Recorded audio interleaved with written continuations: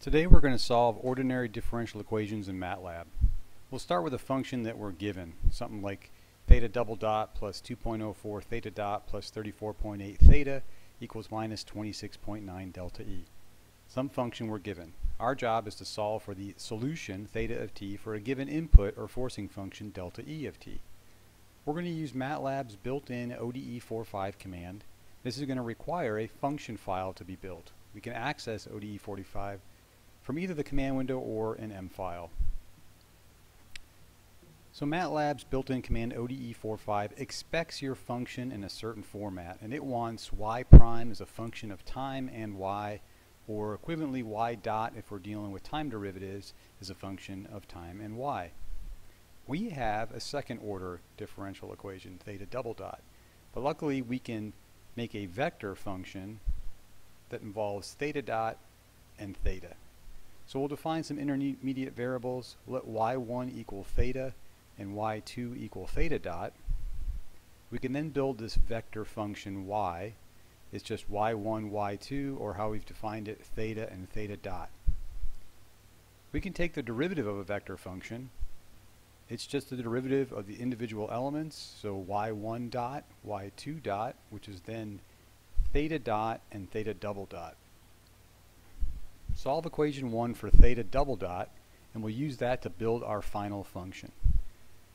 So theta double dot, just solving equation 1 above, is minus 2.04 theta dot minus 34.8 theta minus 26.9 delta E. We'll just call that equation 2, and now we can use that to build y dot function, theta dot, theta double dot, and the top row here will just basically give us theta dot equals theta dot, and the bottom row here is what we're going to use this equation 2 to fill in. So theta double dot equals minus 34.8 times theta minus 2.04 theta dot minus 26.9 delta E. Let's check the math using matrix multiplication on the next slide.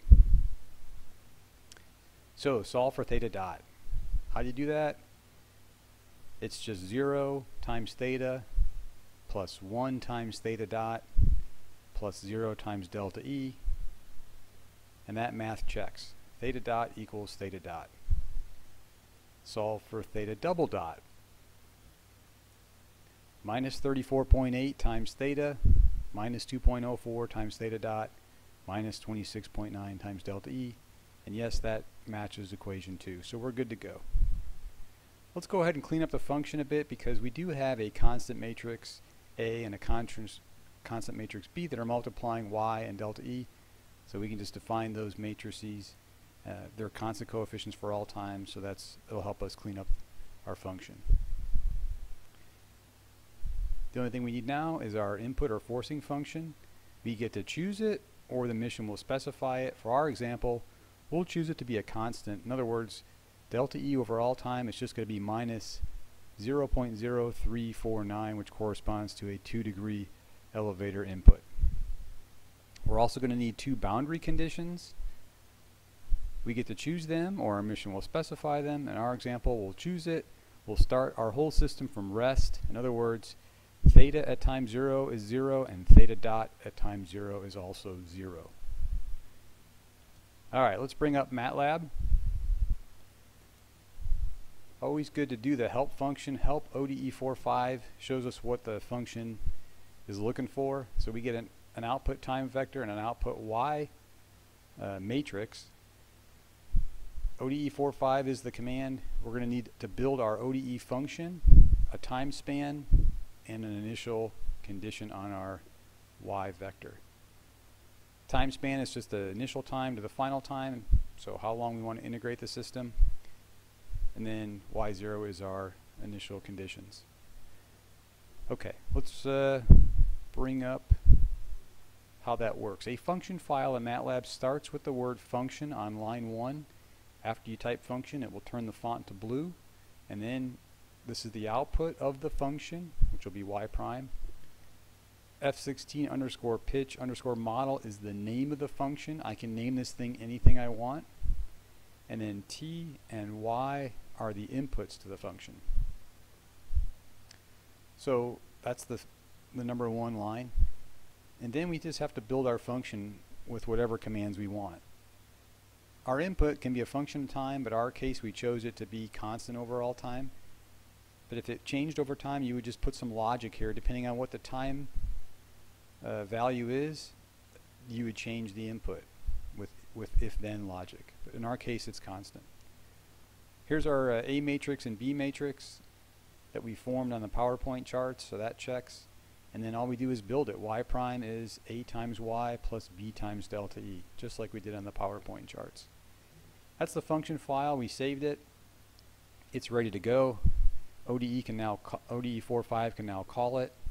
I can do this from an M file or from the command line, either way. But here's an M file. It takes 1, 2, or 3 simple commands. You can group these together, or just like I did here, 3 separate. Build the time span vector 0 to 6. Build our initial conditions. We did 0 and 0, and then use that standard T, Y are the outputs of ode45. ode45 is the Matlab command. This is important. Put the @ symbol before the name of your function file. So @F16 pitch model was the name of our function file. T-span we just defined up here, and our initial conditions we just defined up here. All the rest of this stuff is plotting the output. So really, the meat of this shell file is what I call it, or M file, is these 3 lines right here. Everything else is just plotting. So I do have a vector function, theta and theta dot. So the first column of data, the colon just means any row but the first column, corresponds to theta. The second column of the output of y is y2 or theta dot. So figure 1 is going to plot theta versus time. Figure 2 will plot theta dot versus time. Let's go ahead and run it and see how it works. You can hit the run button here, or you can type it from the command window. We'll just hit the run button here, and just like that, it's done. Here's figure 2, which is theta dot versus time. Figure 1 is theta versus time. Like I said, I could also just copy this directly into the command window. I could put the time span vector directly in here, 0, 6, and the initial condition vector directly in here, and run the file, and it runs. There's the 2 columns of y output. So the first column is theta, the second column is theta dot, and then if I wanted to plot time y colon comma 1, it gives me the theta versus time, and I could obviously pretty it up with axis labels and such. So that basically is how you use ode45.